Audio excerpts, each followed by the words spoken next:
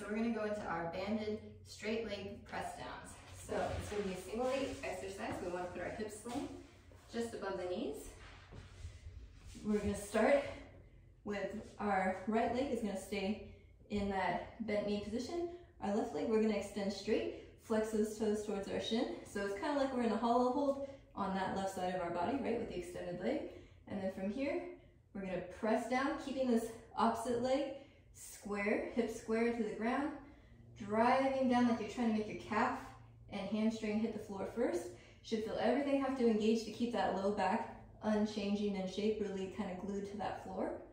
And then coming back up with control. So again, making sure our pelvis isn't shifting. We're keeping that all the way flat to the ground. Knees are still pushing slightly apart against the band. And then back up. So we should really feel everything kind of having to work together. Especially in that bottom position, we should feel that core engagement, a little bit of hamstring, some quad from extension on the knee. Okay? And one more time, just to show. Okay? And that's it.